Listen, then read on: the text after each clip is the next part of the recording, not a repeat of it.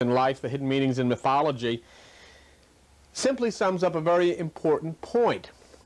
The Apostle Paul was right. You cannot take the Bible or any of these other ancient documents literally, because they're telling you a story of you. They're using symbolic words in order to convey a deep spiritual truth. The book of Revelation, how much has it revealed to anybody?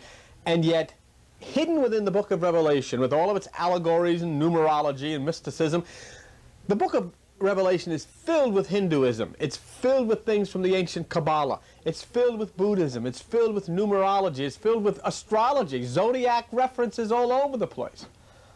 And yet people come up and try to read it literally, and what they've sold us all of these years is there is a God somewhere who is sitting up on some planet plotting a nuclear holocaust against the planet Earth, and he's going to give Russia bombs to bomb Israel, and this madness that we live in fear waiting for the earth to burn up. Well, be at good cheer doesn't mean that at all. It doesn't mean that at all. It's mysticism. It deceives those who do not meditate into thinking these things, and they're so far away from God. But when they obey Jesus Christ and practice the single eye by entering within and going up into the bliss of meditation above human thought, you find the truth. And the truth is that Armageddon is the fire or the spirit which comes down from heaven, which is the higher mind, to purge away all of those thoughts from the lower mind and set you free. Isn't that great? Isn't that great to know God's not planning a nuclear holocaust, as we're taught by born-again Christians? Look, in order to follow the book of Revelation, you need your chart.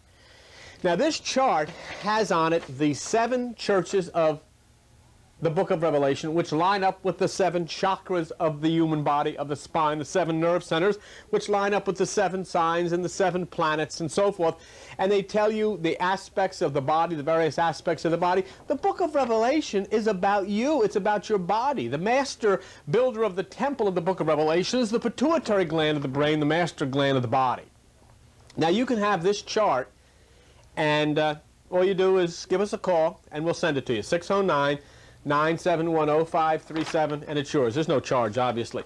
But it'll tell you what each church in the book of Revelation relates to, what body part, what sign, what planet, the symbol like sex, desire, feelings, anger, and so forth.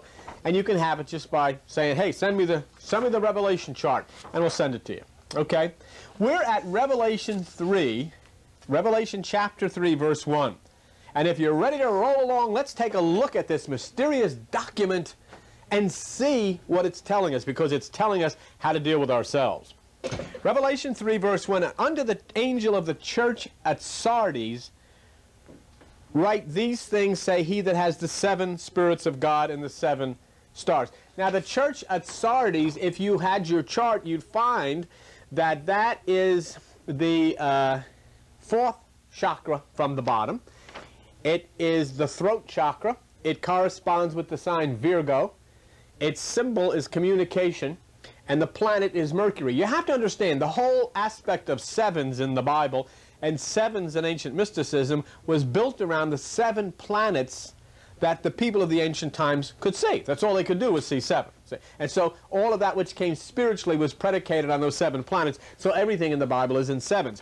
Now, Sardis is the place of the throat, and the reason that Sardis was given the position of the church at the throat is because in Sardis they were famous for what was known as a Sardian stone, which resembled an Adam's apple of the throat. That's how all of these things came to be. Isn't that interesting? And it's true. So if you had your chart, you'll know it. So it says, the angel of the church of Sardis, these things say he that has the 7 spirits of God and the 7 stars. And of course, we're talking again about the 7 chakras. The 7 nerve centers that come from the base of the spine up to the pineal gland, okay? And that number 7 in mysticism means divine intervention. Do you ever watch these guys on television, these evangelists, and they say, well, there's going to be 7 years tribulation and stuff? That's not what it means. I mean, what kind of a God, what kind of a mad fiend is this that's going to send 7 years tribulation on everybody? For what? What do we do? I mean, you know, well, you did all of this sinning. I didn't do anything. I mean, I just showed up. I did not get the mind. I didn't order the mind that I have. You didn't order the mind that you have. Who can blame you? If some guy's got some mind that's screwed up, how can you blame a person for acting out on the basis of the mind that they were given at birth? So, I mean, what did we do? Say, what did we do? Think about that. And so then, if you're going to get 7 years of tribulation, some God somewhere is going to bang you in the head for something that you couldn't do anything about anyhow because of the thoughts that you received in your mind through the carnal mind that you didn't order in the first place. It doesn't mean that. It means during the time that you have tribulation in your life, there will be 7, divine intervention. There will be 7, peace. There will be 7, a Sabbath, a place of rest, which is the 7th spot on the chakra chain, which is the place of the crown, the pineal gland of the brain, which lights up the right hemisphere of the brain. Okay? Okay. So that's he who has the 7 spirits of God and the 7 stars. And we're talking about those 7 chakras. Now look what it says here. I know your works, and you have a name that lives and are dead. That's an interesting phrase to take a look at, isn't it? You have a name that lives and are dead. What could that be? See, this is the area of the throat, you see. Now remember, every aspect of Revelation is about your human body. It's about your mind, it's about the glands of your body, it's about the immune system of your body, the endocrine system of your body. That's what it's about. It has nothing to do with these things outside, or these evangelists have tried to scare you about. It doesn't mean that at all. It's talking about your body. And this is the area of the throat. It's the area of the voice. See, in other words, you have a name. In other words, you have a way. See, when you see the word name in the Bible, it doesn't mean name like Joe Blow. It means way. The way you do things. You have a way, okay, that lives and are dead. In other words, what this is saying is you speak very religious things. Your sounds are very convincing. Your words seem alive with spirit. The words that you use sometimes seem very inspirational, but you're dead. See? The way you carry about yourself looks very religious, and you deceive a lot of people into thinking you know what you're talking about, but inside you're dead. It's the same thing as the fig tree that we covered last week, remember? Here Jesus comes along and he sees this tree, and it's got leaves on it. It looks very healthy, but it's not producing any fruit. What's going on? Because inside it's dead. On the outside, Jesus compared people like this with the tombs in the old days in Jerusalem. They used to whitewash the tombs, and he says, you're like whitewashed tombs. On the outside you look pretty and white and clean, but inside you're filled with old dead men's bones. In other words, you speak religion, you sing hymns, you got stained glass, and all of this thing is very religious. You got Bibles big enough to choke a mule, but inside you're dead. When you get alone, you're in that same old desperate situation of loneliness. You have at your quiet time that mind speaking to you, putting doubts in your head, putting fears in your head, putting distress in your head. You know, it's easy to go to church and talk religion in front of people, but when you're by yourself and you have to turn the door to that house and it's quiet and inside you're all alone again, you find out that what are you really getting? What are you getting other than an hour in church for a euphoric emotional demonstration? What are you getting as far as a change in your own life and a certainty and a truth, you know? Nothing. It says, you look alive, but you're dead. Revelation 3:3 says, it says, Revelation 3:2, be watchful and strengthen the things which remain that are ready to die. Now there's a good line. Okay. Be watchful and strengthen the things that remain and are ready to die. What in the world is he talking about? The things that remain. In Hebrews 12:27, the Apostle Paul says, those things which cannot be shaken may remain. Those things which cannot be shaken may remain. So here's the identity then of the book of Revelation, saying strengthen the things that remain, and the Apostle Paul in Hebrews 12:27 says those things which cannot be shaken may remain. The only things inside of you which cannot be shaken are spirit realms that exist above the thoughts of your mind. Any time there is a thought in your mind, it can be shaken. Any thought you have can be shaken. You can be put on a guilt trip. You can be put in fear. You can be put in depression. You can be put into a nervous breakdown by the thoughts that come from yourself, the thoughts that come from other people. But when you lift yourself above the thoughts of the human mind into a higher realm of consciousness where there is no thought, it cannot be shaken. Because where there is no thought, there's no ego. Where there is no thought, there's no fear. Where there is no thought, there's no anger. Where there is no thought, there is no depression. And so that is what the Apostle Paul in Hebrews 6:1 calls perfection, meditation. When you bring yourself into a place of meditation, you raise your consciousness above the thoughts of the mind. That's the single eye. You then can go into a chant of Om. You can go Nam Myoho Renge Kyo Om Mani Padme Om, whatever. It confuses your mind. It sets you free and allows you to go up into a higher realm where Christ dwells. And there, where there are no human thoughts, that is what can remain and will not be shaken. Anything else will be destroyed. And you know it. I mean, sometimes you've got everything figured out. You know, even, did you ever, you know, you're going to go to the Bahamas for a vacation, you're going to go to Florida for a vacation just to get away from it all. And what do? You get down to the beach, you get your blanket set, you're looking out at the sailboats, and right away you start worrying about something. Oh, I wonder if everything's okay at home. I wonder if the kids, I wonder if they remember to feed the dog, and your mind will never leave you alone. That's why meditation has to be a vital, continual thing. That's why Jesus says, watch, watch, watch, and strengthen those things that remain. In other words, work on making that higher mind above the thoughts of the lower mind stronger. Okay? So it's the inner kingdom. It's the, when you talk about the things that remain, when you talk about the dwelling place of God within you, you're talking about the cosmic presence of God. Oh, yeah, you know, we all love, I mean, you want to be an American and God bless America and all this business. But when you get to a point of aligning yourself with the cosmic universal God, you then have to be a citizen of the universe. You have to be one with the world. You have to be one with all. You can't say, oh God, bring our boys home. You have to say, bring American boys home, bring the Iraqi boys home, bring all the boys home to their parents, because God is no respecter of person, and the universal God is not choosing any nationality. So that way you have to then come into a oneness with the universe and be one with everybody. Now that's hard for a lot of people because religious denominations are built on pride and ego. People will fight you about that. I mean, you see it all over the world, and ever since you've been alive there's always been wars, and most of them are fought over religion. Because it's ego, it's pride, and it's antichrist. Okay? Let me just pause for a moment to tell you that I'm really happy to have you with us and the Christian Village Church at 134 Route 9 in Forked River in New Jersey, right next to Mrs. Walker's Ice Cream Parlor. And on Sunday mornings at 11 a.m. I teach the hidden meanings of Jesus Christ. At Sunday evenings at 7:30 p.m. I teach the book of Revelation, and we're starting a series on Hare Krishna and Jesus Christ. Tuesday evening at 8 p.m. we have meditation, and that's a beautiful time. See, Friday evening, I teach the Zodiac and the Bible that was written in the stars long before it was put on paper. And we'd love to have you come down. We have a telephone that is open, and if you'd like to call and get information, I'll give you the phone number. It's 609-971-0537. 609-971-0537. There's an answering machine there, and we'll send you information. We'll send you, information about different things that we have and can share with you.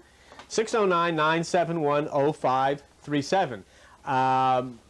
We also have a video network, a television network, in which if you're interested, you can call and say, I want the video network, and we'll send you absolutely free VCR tapes once a month, and they'll show you the live services from the church.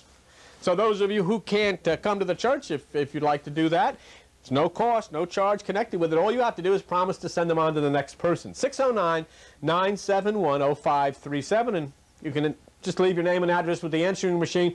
We'll send you the information, okay? All right. So here it says then, be careful, watchful, and strengthen the things which remain that are ready to die. Okay? For I have not found your works perfect before God. Now here's the Bible telling you you've got to be perfect. I have not found your works perfect. How do you become perfect? Somebody says, I can't be perfect. Yes, you can. Very easy to become perfect. How do you become perfect? Take no thought. When you enter into divine meditation and you separate from the thoughts of your mind, you are in perfection. Absolute total perfection. Where there is no stain of thought, you have what is called virgin consciousness. And in a virgin consciousness is where the Christ can be born. See? So that's why it says here, I have not found your works perfect, because what are you doing? You're going to the church social, you're going to the Bible study, you're going to the prayer group, you're going to church 3 or 4 days a week, you're saying the prayers, you're singing in the choir, but you have not touched the place of perfection, which is the higher mind, which is the divine consciousness, and you've not gone near there. And so that your works are not found to be perfect. And the Apostle Paul in Hebrews 6:1 says, now leaving the doctrines, leaving the principles of the doctrines of Christ, let us go on to perfection. In other words, let us leave all of these symbols of baptisms and all of that stuff and go on to perfection, which is divine meditation into the higher realm. You know, it's an interesting thing. When you talk about the Apostle Paul, he is nothing like we've been taught, or we, you know, the kind of things we conjure up in our mind. In Acts 18, the Apostle Paul runs into a strange man who's out of mythology. His name is Dionysius. Dionysius was of a group of the Nazarenes that practiced the meditation and demonstrated on the outside by shaving their hair off of their head. What they felt was that hair was a symbol of the growth of the thoughts of the lower mind, and so they would shave themselves bald, and they would take a vow now that they were going to be separated from the things of the lower mind and enter into divine meditation. In Acts 18 it says the Apostle Paul shaved his head because he had made a vow after he met Dionysius. Can you imagine the Apostle Paul with his robe on and his bald head and a little flower in his hand going down the street? I mean, the churches today throw him out. They'd throw him out. Oh, he must be in a cult. He's got a bald head and he's wearing a robe and he's coming down saying repent. He must be a Hare Krishna. But that's what the Apostle Paul looked like. And if you look at Acts 21, it said the Apostle Paul took 4 other guys who wanted to be his disciples down to the temple and shaved their heads. So you couldn't be a follower of the Apostle Paul unless you shaved your head. So you got your shaved head and your orange robe and you're chanting Nam Myoho Renge Kyo going up the street, and everybody thinks, you know, they're calling you Paul and they think you're a born-again Christian, and you're anything but. In the realm or the way of thinking that the Apostle Paul thought and the way we think, totally different. That's an interesting thing, because there's not too many Christians realize how deeply involved in mysticism Paul was. And the Apostle Paul said in Hebrews 10:19, you have authority to enter the Holy of Holies.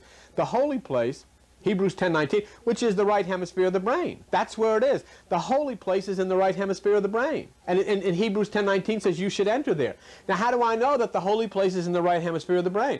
Because in 1 Kings 6:8, when they constructed the temple, it says they put the door to the holy place, or the middle chamber, on the right side of the building. And the Apostle Paul says you are the temple. So if you're the temple, the holy room or the holy place is on the right side of you, or in the right hemisphere of your brain. And the Apostle Paul says you have authority to enter there. And that's a place that Christians don't go. And if you tell them to activate the right hemisphere of the brain through meditation, they say you're a cult. But that's exactly what Jesus said, because he said, if your eye be single, your body will fill with light. And then Jesus said, if you want to catch fish, cast your net to the right side of the boat. That's what he was talking about. Okay?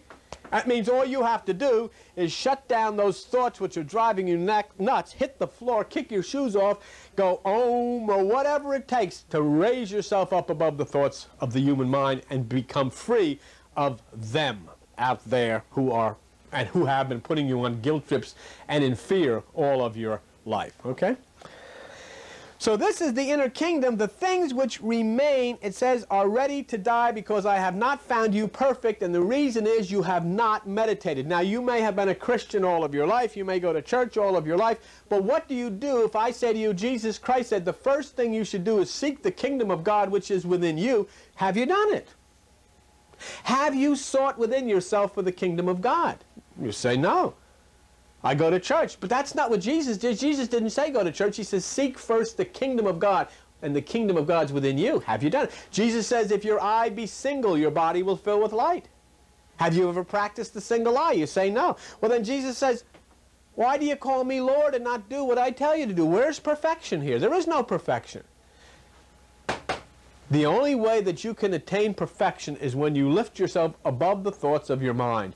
Where there are no thoughts in your mind is virgin, it is pure, it is unstained by carnal thought, you have reached perfection. Now the pineal gland of the brain, it's pineal is also another word, is the single eye. Remember, and that's where Jesus said, that's the single eye. If your eye be single, your body will fill with light. If you activate the pineal gland of the brain, you open up the right hemisphere. You're casting your net to the right side. And you remember in Genesis 32:30, Jacob said, I have seen God face to face. He called the place pineal. Now you should know that, because that's a brain, that's a gland right in the center of your brain, and you've been going to church all your life and nobody's ever told you that that thing is there. Nobody ever told you there's a reference to it by Jesus and by Jacob as the place where you get a vision of God.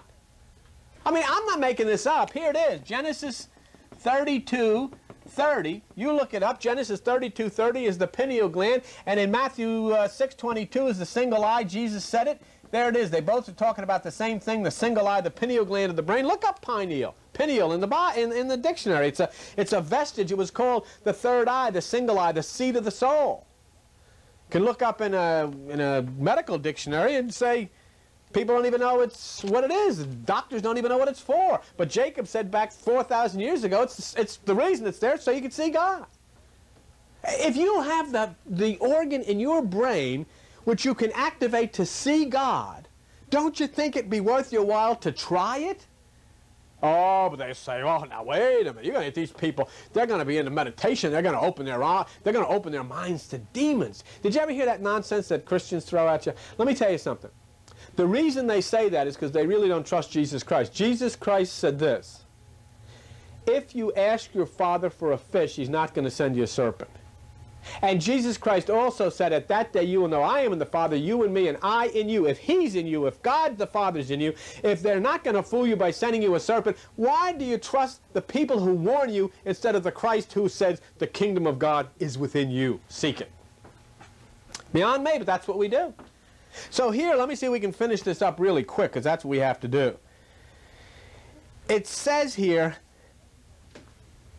and this is very, very important, if your works are to be perfect, so that your speech out of that which is sardi's or the throat chakra is of God, it must be done in meditation.